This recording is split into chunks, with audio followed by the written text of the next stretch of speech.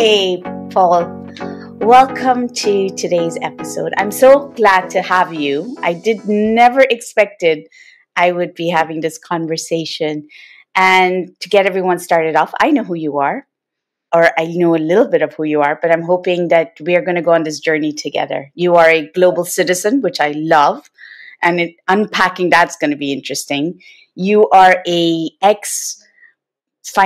financial banker, I would say, global banker, and you've lived all over the world.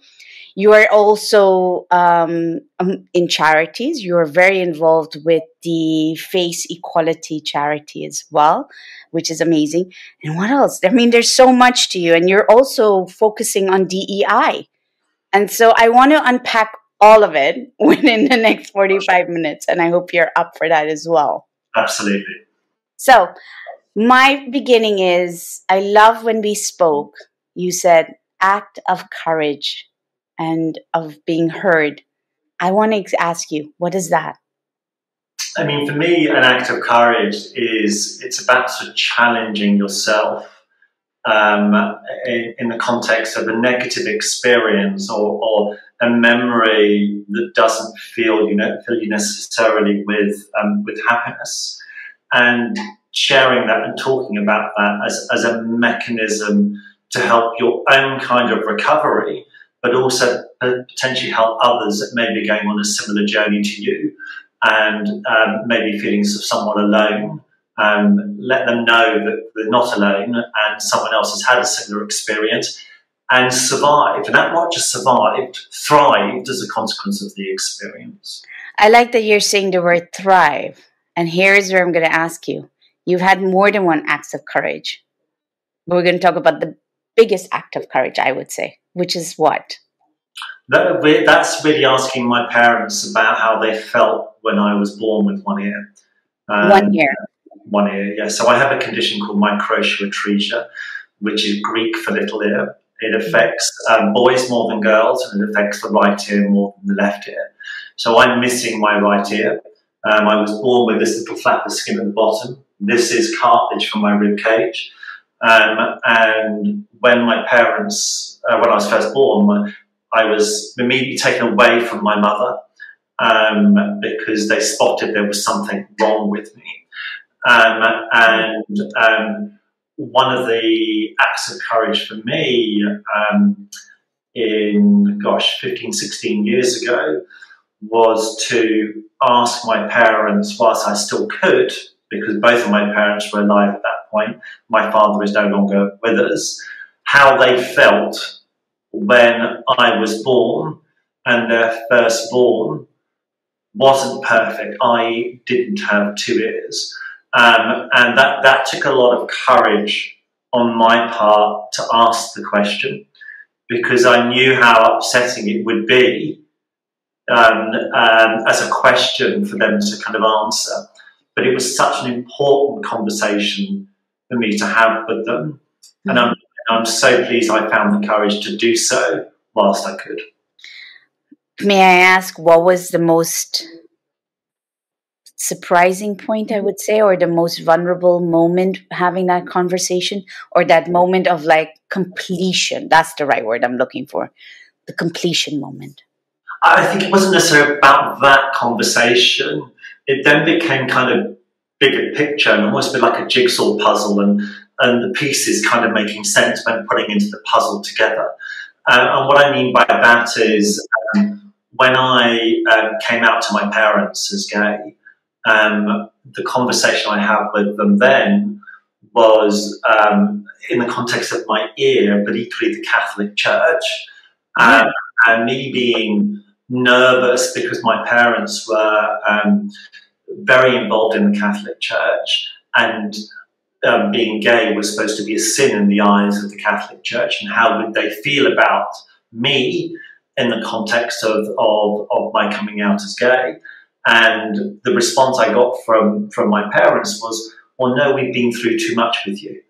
Because of the experiences they had with me and the surgery I had to have as a child because of my ear. And that, I think, made the relationship more robust, more important, because they'd been through so much with me. So I think for me, it was a combination of all of those different events, and thinking about them as a bit of a jigsaw puzzle. I'm the jigsaw puzzle complete. Yeah, you feel like you have all these bits and pieces, Yes, and yes. you were trying to bring it all together, and the starting point was your parents, I guess. Yes, yes, absolutely. And yeah, they were such an important part of my life. Yeah, they still are. But whether that's different because of what they went through with me, because of my ear, and the stress and the trauma of that for them is probably on a par with the trauma that I felt with my ear as a child, but just from a different, through a different lens. And I felt it was important to have the conversation with them about how they felt, and then sharing how I felt. And yeah, both those elements were acts of courage. Yeah, they were. Them and then sharing with them. Yeah. But it's so important to do that. And you had these conversations separately or at the same time? At the same time, actually over the phone, because I was living in Singapore at the time, and was on the phone, and it was a conversation I planned. So I'd been getting kind of somewhat sort of stressed about it in the lead up to the call and asking the question, because I was planning it. And so I guess I took my mum by surprise. My mum sort of got quite emotional about it in terms of upset, not in a negative way, but I guess it was bringing up some of those memories for her, which is why I found it quite nerve-wracking and stressful, because I didn't want to upset her. But at the same time, it was so important for me to kind of ask the question and understand how they felt. There's so much to unpack just by in that sentence. I mean, you're in Singapore, your partner's from Singapore.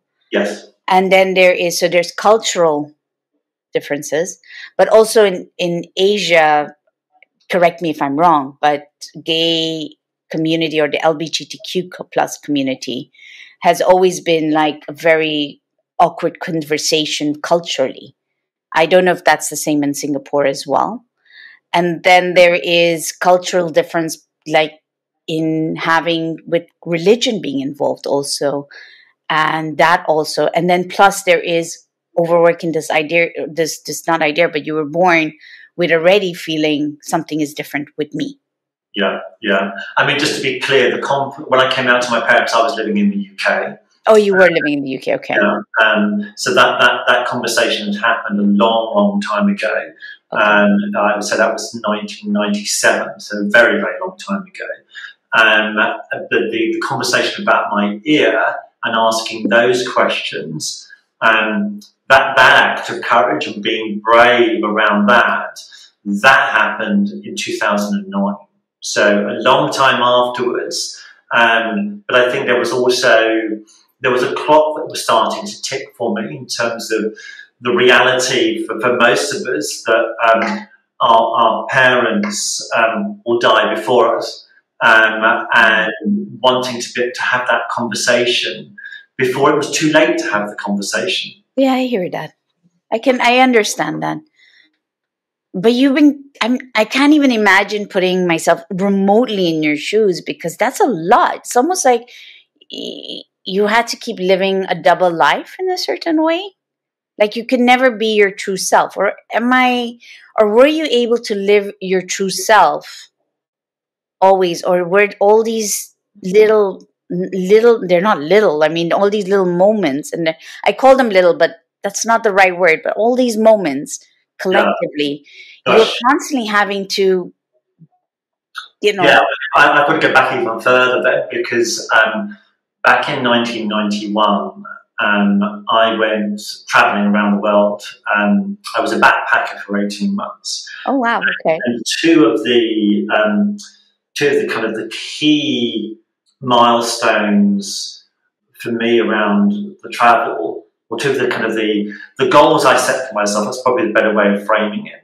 One, to deal with my sexuality, and two, to deal with my ear. Not necessarily in that order. Whilst I was living in Sydney, I did my first act of courage which was to have my hair cut short above my ear for the first time. Because when I was a child and as a teenager, my hairstyle was my hair was down here, so all you could see was the bottom of my ears. Actually, on my right ear, I had the bottom. I can remember going to the hairdressers in Sydney and having an argument with myself in my head in terms of, you don't need to cut your hair above your ear. It's fine as it is. Or, come on, Paul, you're 23 or 22. You can do this. It's not a big deal. You can have your hair cut. And then being in the hairdressers and the typical kind of hairdresser conversation about, oh, what are your plans for the weekend? And this hairdresser's having this kind of really inane conversation with me. But in my head, I'm almost shouting and thinking, do you not realise how big a deal this is? I'm having my hair cut short for the first time in my life. I'm putting my ear on display. Having paid the haircut, coming out of the hairdressers and being stood at these traffic lights in North Sydney, waiting to cross the road, and I'm literally looking at everybody to see if anyone is staring at me or looking at my ear and giving me a wide berth, and nobody was. So that was quite enlightening and refreshing, and gave me more courage as well. And then getting home, and a couple of the girls that I lived with at the time, hugging me and saying, how brave I'd been. But that was one of my first acts of courage, was to have my hair cut short and put my ear on display, which I'd never done before. So that was a major thing for me. So that would have been early 1992 when I was living in Sydney. The second one, in terms of my sexuality, was I didn't actually manage to achieve that whilst I was travelling. I got back to the UK December 1992, and then was almost angry with myself that I hadn't achieved that second goal. So in some regards, I viewed that as a fail. But that was then the impetus for me in early 1993 to get on with it and deal with it, come out as gay. So they were the two events that were my acts of courage before I knew the term act of courage, where I challenged myself to deal with my ear and then my sexuality. After that, I then had, in 1994, I had surgery on my ear. And this is the first and only surgery that I chose and I elected to have, where they drilled through my skull to make me an ear canal. And that gave me 30% hearing on my right side for a period of time. Since then, the hole has closed up and I've gone back to being profoundly deaf on my right side. But one of the conversations that will stay with me until I die was when I phoned my mum, having come out of the doctor's surgery, clinic rather, where they'd taken all of the bandages off and they'd done the hearing test and confirmed I could hear. And I came out of the clinic and I called my mum and I said, "Mum, I can hear." And even today that gives me goosebumps. But being able to say that, and then when my mum then saw my ear, she then, I remember her saying to me, "Gosh, Paul, it looks like an ear. We were always disappointed with the way that your ear looked as a child after the surgery, but we could never say that to you because we didn't want you to know that we'd felt somewhat disappointed." So all of these kind of conversations have had an impact on me, I would say, in a hugely positive way, because it's given me the strength and the impetus and the drive to push through and succeed where my parents were told I never would. For example, my parents were told that I would never be academically successful because I would miss too much in the classroom because I couldn't hear. But talking about that, to debunk that, you are a banker and you've been in one of the top banks in the world and you ended up in Singapore. This is not, and you're an MD. Yes. Right? Yeah. A lot of people would say that's not possible. We always frown upon corporates and how it how it, doesn't, it's not so accessible. But you made an act of courage right there as well. How did that happen? I think my experiences sort of translated into a kind of a drive to succeed and be the best person I could be in so many kind of different ways. So I think that when I made MD at a US investment bank in my mid to late 30s, which was a huge achievement. And that was before the bigger focus on D&I. Yeah, there was none, practically none, right? Exactly. So that was that success, that achievement was born of determination and working really hard. And I'm a great believer in you make your own luck. Now you've got to have lady luck on your side in the first place in terms of a number of different variables, but then taking your starting point as a springboard and thinking about, okay, how do I take this up a notch or up a number of notches? Mm-hmm. For me, that was part of my kind of drive and focus, was to have that kind of success. One of my role models was my mum's father, my grandfather, and the reason why he was a role model is when I was first born, he offered to give up his right ear so that I could have two, and I wouldn't deal with the negativity of being bullied at school or other challenges that might come from only having one ear. Now, back then, the surgery wasn't sufficiently sophisticated for that offer to be sort of translated into reality. My grandfather was a hugely successful individual from a career perspective, and I think all of those aspects of him and what he'd offered to do for me made him an important role model for me. Beautifully generous, I would say. Yeah. And that generosity, or the act of generosity in itself, is an act of courage as well. In Yes. those days, I would say. Yes. Wow. Yes, absolutely. That's really impactful. And so it's almost like you've taken every issue in your life that has come and you've met it with a sense of overcoming. Was it always like that? I would say it has been. Sometimes people say to me, gosh, it must be exhausting. And maybe at a level it is. But for me, the effort is so worth it because the reward is so satisfying. Effort equals reward. So you've got to be able to put in that effort if you want to see the rewards. And that's kind of the way I've always kind of lived my life. I don't expect anything, but I'm willing to work hard for it. Did you do this since childhood, or was there a moment where you said, not this, not anymore, and then you changed it? I would say I did it. I've done it since childhood. I would say that as a child, I was probably impressed by things that perhaps were not the right things to be impressed by. So, for example, when friends of my parents got a brand new Jaguar car, that impressed me. But then it was about understanding, well, how did they get that? And then understanding, okay, well, that's through working hard and putting a focus on certification, on career, that you will then see those kind of rewards. So, as a child, that was probably part of my thinking. My first word when I was a child was car. So I've always been a bit of a petrol head. So that kind of impressed me. You've got to personalize it. You've got to make it relevant to you. Talking about making it relevant to you, did you ever meet other individuals that have struggled with what you had? Yeah, the first time I met somebody with the same ear as me, I was in my early 20s.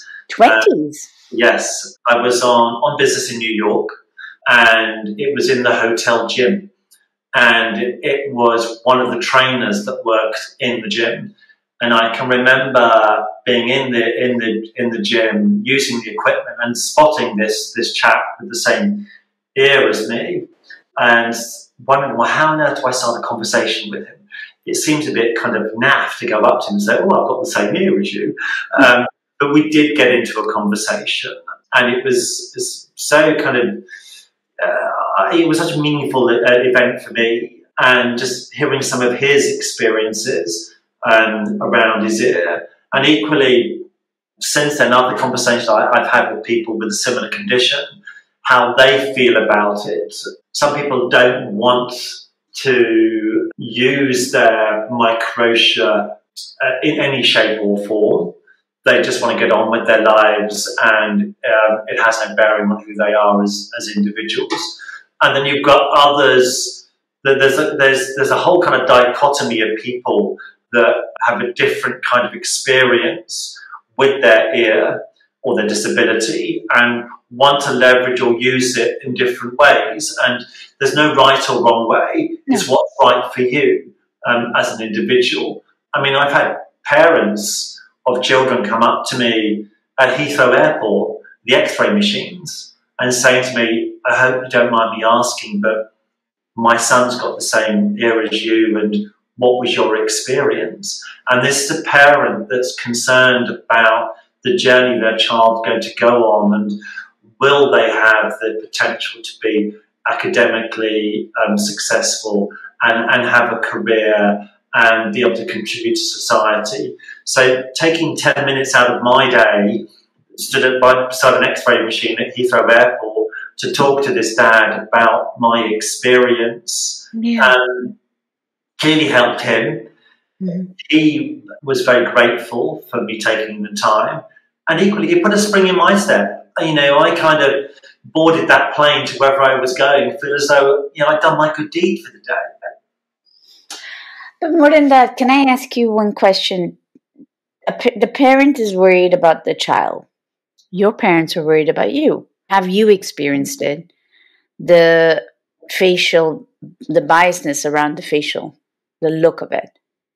Have you faced it? Yes, I have. I mean, I can remember on the school bus, some of the kids on the bus getting me in a headlock and then uncovering my ear, because I had as I said earlier, I had my hair longer, and then just touching it and you know, ew, look at that, that's horrible, you're deformed, and that whole experience, and then trying to kind of hide myself on that school bus or put myself in a position where I couldn't got into another headlock. When I got home, my mum, knowing something had happened, because you could just tell from my demeanour, they'd been somewhat mortified when my mother insisted on going up to the school to speak to the headmaster. You know, the individuals that had actually done that then being hauled in front of the headmaster and made to apologise to me. And I felt embarrassed about that. Yeah. My mother was determined that she was going to defend me and protect me. And, you know, she did the right thing. But it was, that wasn't a fun experience. It's not held me back. You know, I found a way to leverage that experience, make something of myself. Well, that comes to another question that just popped in my head. Going into meetings, because you said one side, you now don't have the hearing again. So it's gone back to where the hole is closed. So in meetings, do you have to sit strategically in a certain area as well? I mean, how does it work? Absolutely, always. And it's the same in restaurants as well. I hate round tables because there's always going to be somebody on my right. And I always tend to have to start the conversation by almost apologising and saying, look, I'm not ignoring you. I just can't hear you. So if you start to talk to me and you're not getting a response, please just tap me on the arm and then I can join the conversation. That's just part and parcel of who I am and what I need to do. It is what it is. It's no big deal. And I'd rather say that up front rather than get to the end of a meal and someone kind of think, oh, that guy on my left, he was so rude, he didn't talk to me at all. I tried talking to him and he ignored me. So for me, it's like, no. I don't want them thinking that of me. Yeah. Therefore, I'm going to own this and I'm going to start the meal or the meeting by saying this to them so that we both are going to enjoy the experience. And have you ever found yourself in a pickle? Sorry, say that. Have you ever found yourself in a pickle?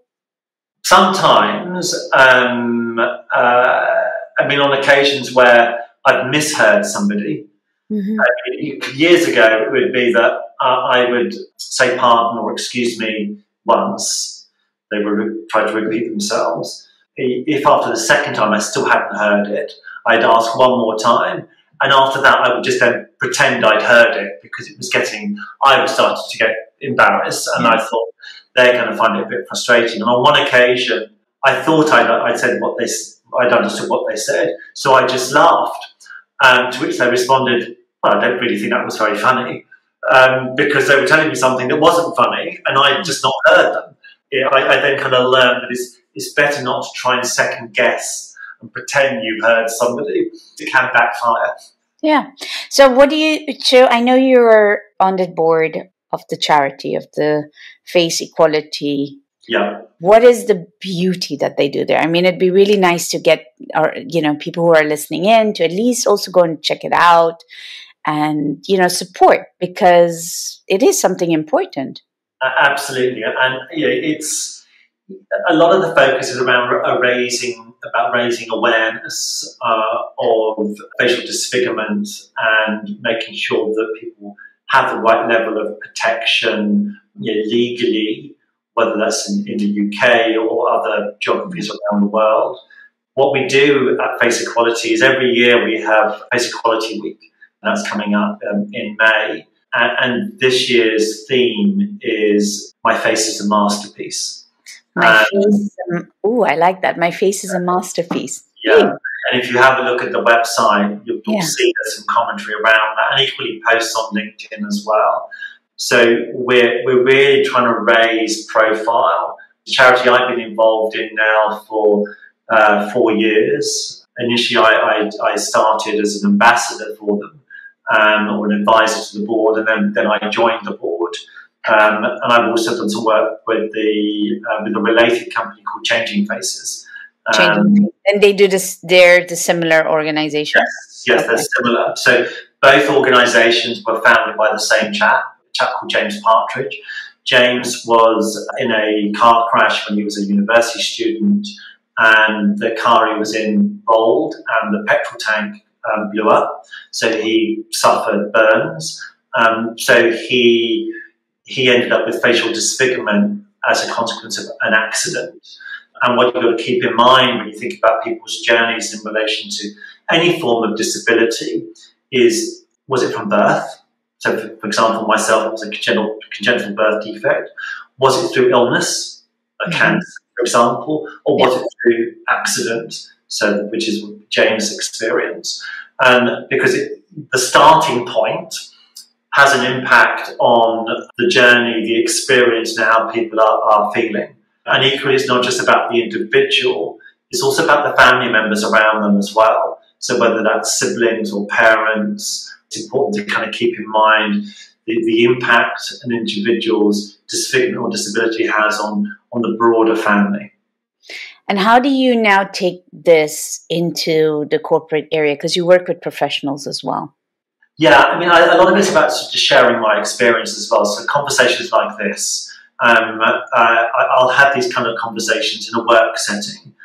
I've done it with law firms where they've invited me to be part of their kind of disability forum, where I talk about the experiences I've had. And sharing is educating. It raises awareness and it makes people stop and think. And for me, that's so important, because I'm helping others by sharing my own experiences. And equally, even today, I'm still helping myself. So this conversation will help me as well, and hopefully will help lots of other people. I hope it does as well. Can I ask you one question? You mentioned a word, and sometimes I hear that there's certain words always have this, puts up the barriers, or it makes it, the word disability. What do you think about it? I don't like the first 3 letters. I like the rest of the word that starts with the letter A. Ability, of course. So when I write disability, I always capitalise the A. Is there, I prefer to use physically limited. Is that better, or is that the same, or is that worse? whatever works for you, I think. And I think being aware of the impact of how you describe someone or something Mm-hmm. is more important. And checking in.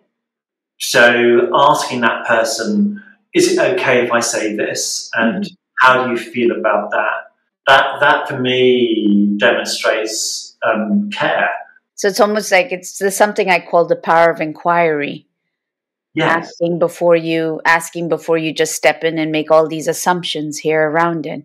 absolutely. That expression reminds me of a term that I've often used in relation not just to my ear, but any form of visible difference or invisible difference, which is nothing about me without me. Nothing without, say that Nothing again? about me Nothing without about me. me. So don't have a conversation about me without including me in the I conversation. really like that. Nothing about me without me.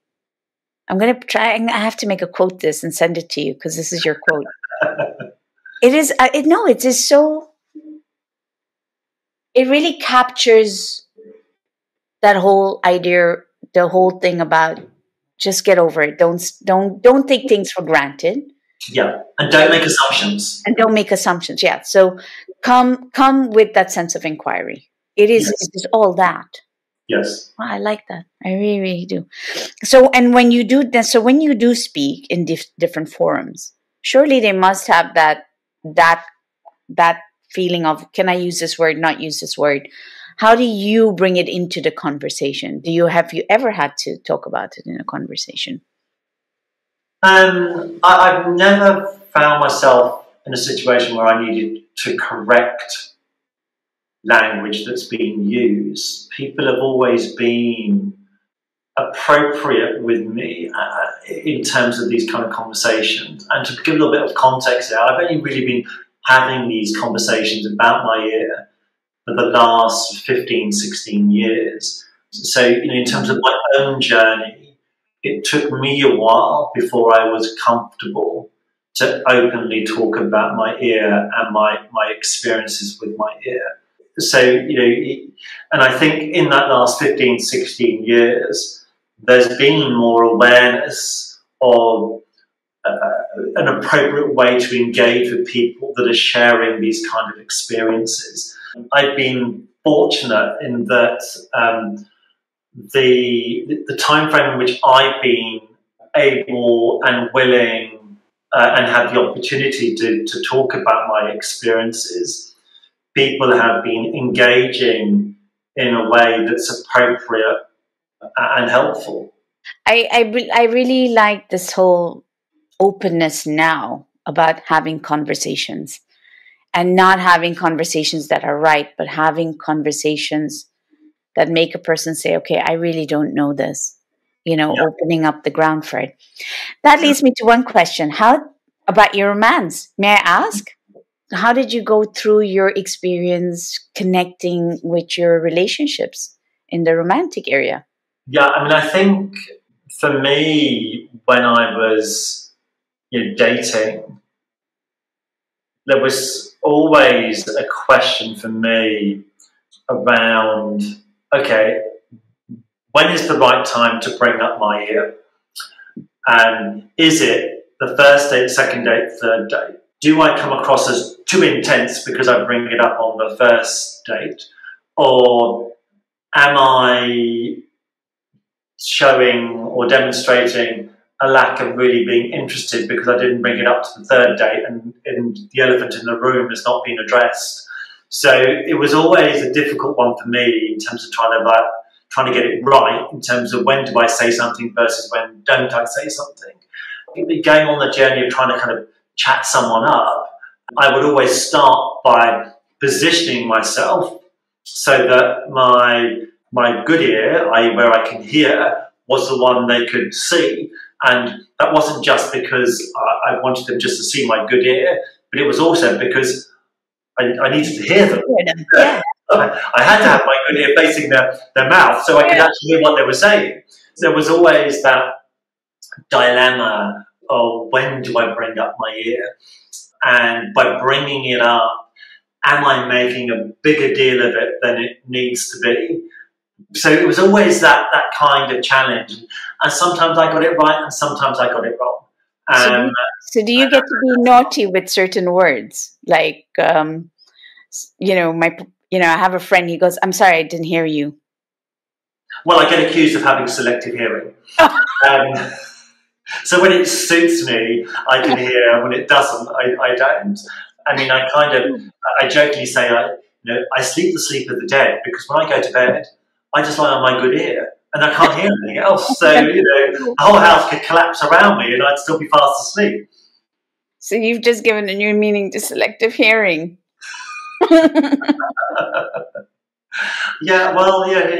It's true, and sometimes I do, but no, I'm not kind of consciously aware of it.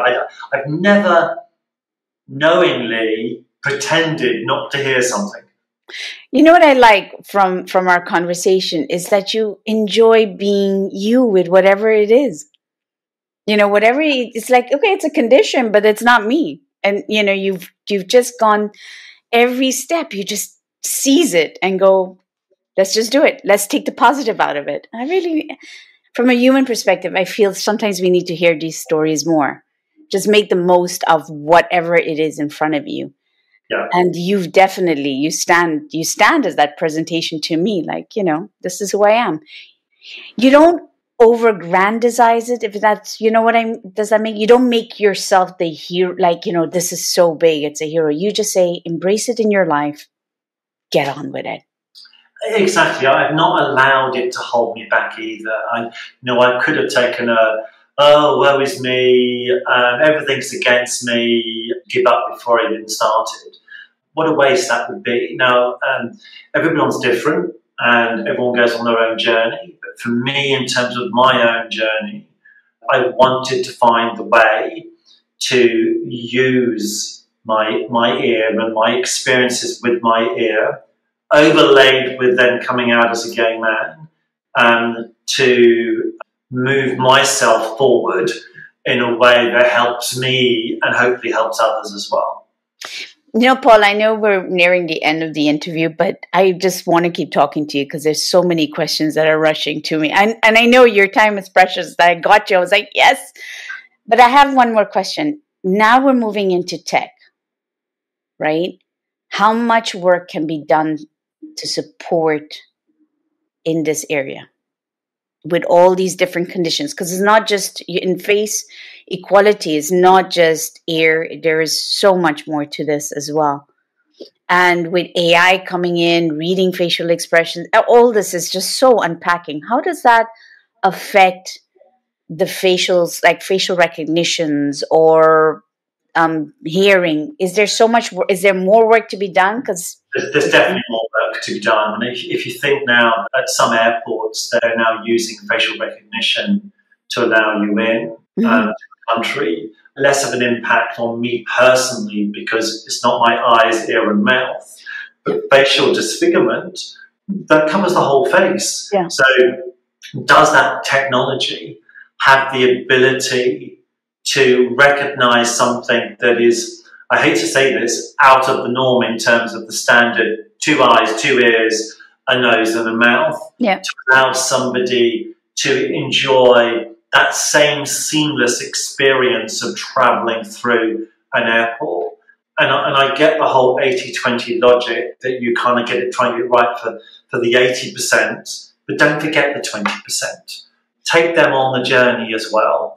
I 100% with you. I heard about the 80-20% the other day because I was asking someone, how do they travel? They are now on a wheelchair. They've been on a wheelchair after an accident.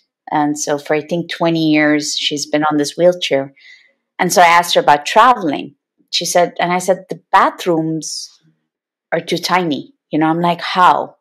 And then she explained to me about the 80-20%. And then the consequences to me was it was heartbreaking that somebody has to suffer physically, be discomfort because of this 8% rule. I just think, what else can be done about it? Yeah, but and I think again it comes down to trying to find the positive or finding an angle that Yeah. drives engagement. So you've got to try and frame it in the right way, I think, to get the engagement. So it's all about the words you use as well, and then the way you kind of communicate. And it's also acknowledging and recognizing that you do need something different. That's not a negative. That's the whole reasonable adjustment that is defined under law in terms of people's rights with disability, whether that's in an office environment or otherwise. It's making sure that they are given the infrastructure they need to be as successful as the next individual. And I think successful should also translate into enjoyable. So your ability to enjoy should not be negatively impacted because you're in a wheelchair or you've only got one ear or you struggle to hear or see or you've got some kind of some invisible difference. Mm-hmm. We all deserve equality. It goes back to the word you said in the beginning, which is thrive. Yes. You know, it's not about surviving anymore. It's about thriving. And I agree because we're in our headspace of only like just survive, tick. And I'm just thinking, but then I ask myself personally, well, how would I want to be on my last day of my life? Will I ever look back and saying, I just lived to survive, or did I enjoy it? Did I thrive? And I think that is any human being should have that allowance to ask that question. Yes, but and I think equally from the outside looking in, so when you're looking at another individual, if they've made the decision that they are happy surviving, then good for them. Okay. It's for them to make that call. And I say that because I can remember when I worked at one of the big global banks in Singapore, being at a round table discussion around disability. And there was a chap there that was just grateful that he got a job and was able to provide for his family and put food on the table. And he didn't necessarily want a career. He was happy with the job. He was happy with being able to survive and to provide for his family. He wasn't necessarily looking to be the next CEO of the bank. He was happy that he got to a level where it allowed him to provide. But then, Paul, is that then surviving, if not thriving? His definition of thriving? I guess so, yes. His happiness. Yes, absolutely. And that's where it becomes very personal. It's down to the individual. Yeah. It sounds like it to me because he sounds like he had chosen for his quality of happiness is through his family. That's his number one value and happiness factor, you know. Yeah. I agree with you. Not everybody wants to be a CEO. Not everybody has to be that CEO or the leader. There's some people who are just content where they are. But then I don't see that as survival. I see that as thriving, you know? Yeah. Yeah, true. Yeah. True. I agree with you. But thank you for coming on my podcast. Well, thank you for having me. I look forward. I'm going to share all the details of Face Equality and for them to find out more information and support as well. Brilliant. But thank you for expanding my mind and helping me explore language, exploring seeing what I may not have considered as well. I really appreciate it. Really. Thank you, Paul. Thank you very much indeed. Speak to you soon.